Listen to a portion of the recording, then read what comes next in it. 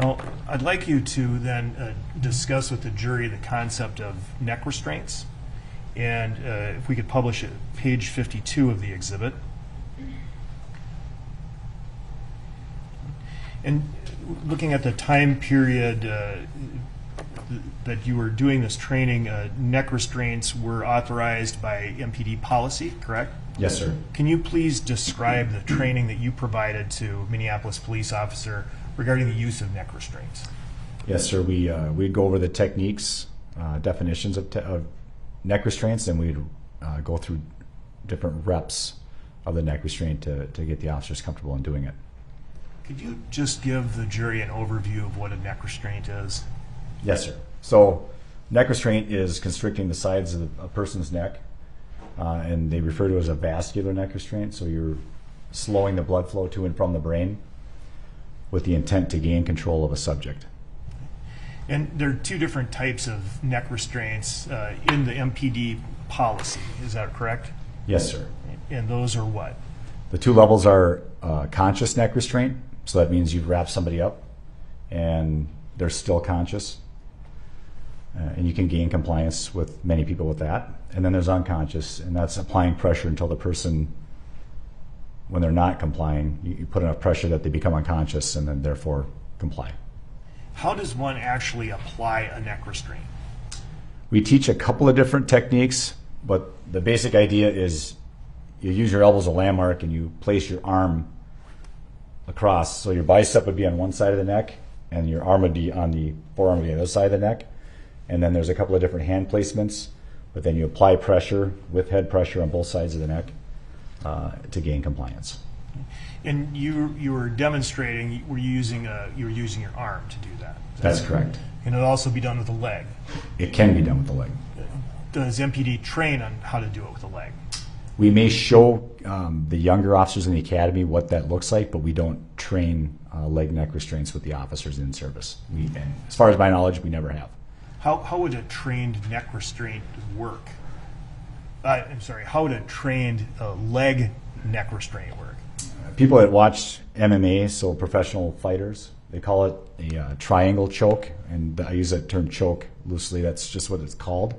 But that's when you place your leg over somebody's back, across their side of their neck, and then you trap their arm in, so the person ends up having one arm in, and their arm causes pressure on one side, and the leg causes pressure on the second, and you can actually render somebody unconscious if you hold that long enough. What part of the leg? Usually it's the inner thigh. Inner thigh. So in this scenario, using a leg to do a neck restraint, would the knee sort of replace the elbow in terms of placement? Or how would you describe it? I would say the knee doesn't really replace the elbow. Your thigh would be across the side of somebody's neck, your leg across their back, and you protect the airway really with the space that's created with their arm being pinned in there. If you could please display the next page, page 53. Use of neck restraints. Can you describe, in using those concepts of proportionality, when it's authorized to use a neck restraint of the two different varieties? Yes, sir. On subjects who are actively aggressive, which means assaultive, they're actively resisting and other techniques haven't worked, you can use it then. And then on the bottom it says no, that you can't use it against subjects who are passively resistant. And if you could go to the next slide, page 54. And after a neck restraint is applied, there are certain guidelines that you train that have to be followed. Is that right? That's correct. For the care of the individual upon whom the neck restraint was applied. Yes, sir. And if we could publish Exhibit 110 again, and bringing this specific topic back to the concept of proportionality. Could you enlarge this, please?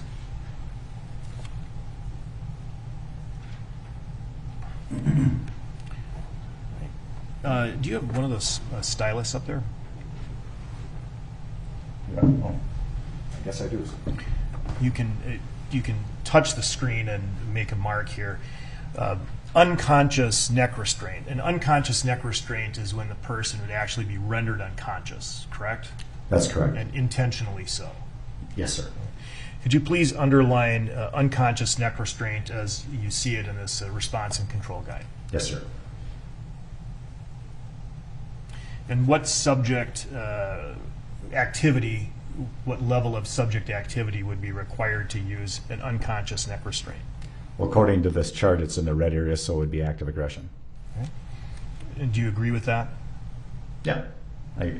I think in the last slide we talked about active resistance if other techniques didn't work, but definitely in active aggression is where it's placed. If we look then, you can also find a conscious neck restraint, and that's the neck restraint that's used for the purpose of control, correct?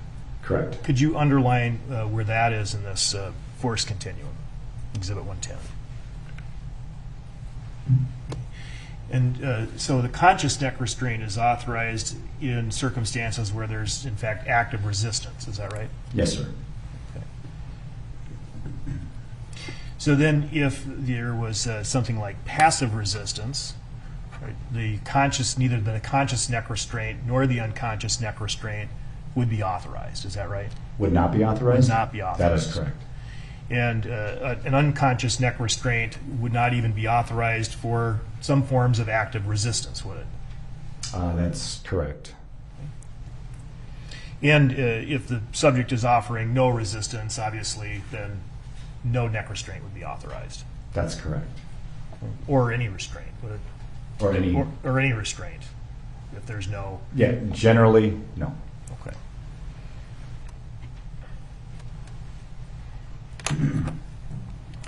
In addition to the classroom training, you actually teach officers, show them physically how to do these sort of neck restraints? Yes, sir. At this time, I'd like to republish Exhibit 17. Sir, is this an MPD trained neck restraint? No, sir. Has it ever been? Not to my neck restraint? No, sir. Is this a MPD authorized restraint technique? Knee on the neck would be something that does happen in use of force that isn't unauthorized. And under what circumstances would that be authorized? How long can you do that? I don't know if there's a time frame. It would depend on the circumstance of the time. Which would include what? The type of resistance you're getting from the subject that you're putting the knee on. And so if there was, say for example, the subject was under control and handcuffed, would this be authorized? I would say no. If you could take that down.